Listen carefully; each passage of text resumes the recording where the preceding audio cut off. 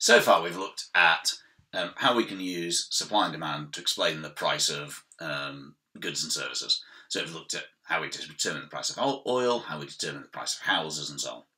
Well, one way in which we can use supply and demand actually is also to look at the idea of labour markets. Yeah, so actually, yeah, in a weird sort of way, yeah, people are bought and sold.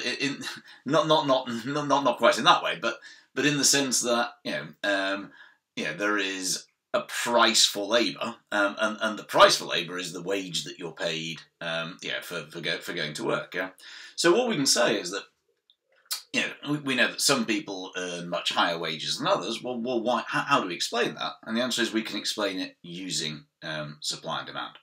So, what determines the demand for labour? And this is something that you want to get straight, yeah, because people always tend to view this the wrong way around. So, who is so I am a teacher. Therefore, I am, there is demand for me. So who demands Simon? The answer is Dover-Brooks demands Simon. Yeah, so the demand for labour, it comes from firms.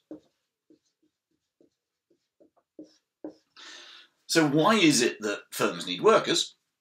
They need workers to produce goods and services. So in my case, the reason that Dover-Brooks need me is that you're at Dover-Brooks. So what we can say is that the demand for labour is what we call, it is a derived demand.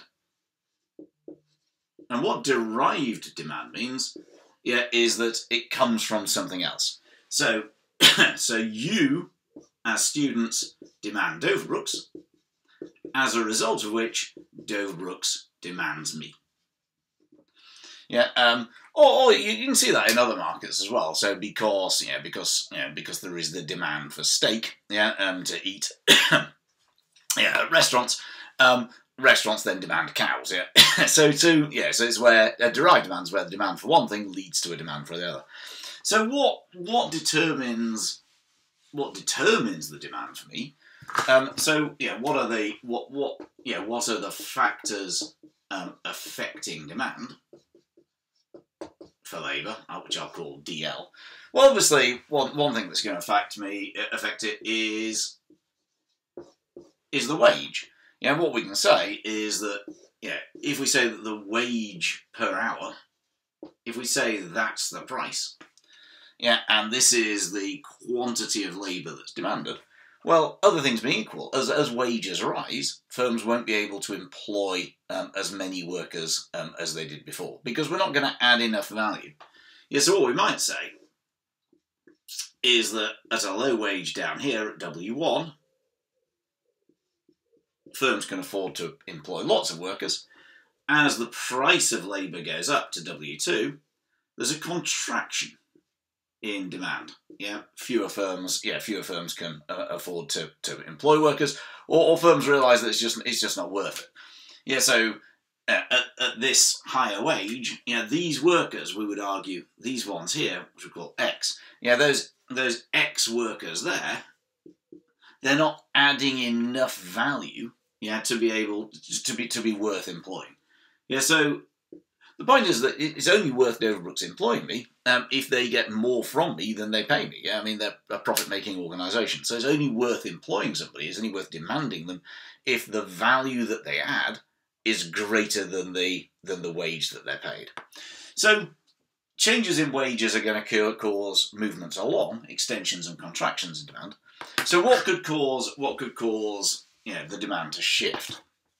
Well, that's the other things that affect the demand for labour. So if we look at kind of shift factors, then that's anything apart from wage. So it could be, for example, the price of machinery. So if machinery becomes cheaper, it may well be the case that firms will switch away from labour and towards machinery. That would cause demand to shift inwards to the left. Or it could be the state of the economy, because that determines how many workers the firm's actually going to need. So in the coronavirus crisis, the demand for labour in restaurants at a given wage, when the economy's doing well, they demand lots of workers. But during the crisis, nobody's going out to restaurants, therefore firms don't need so many workers, and demand shifts in. So anything that affects firms' willingness and ability to employ workers, then that's going to cause a shift in demand. So movements along are caused by wages, shifts are caused by any factor other than wage, the same as with demand curves.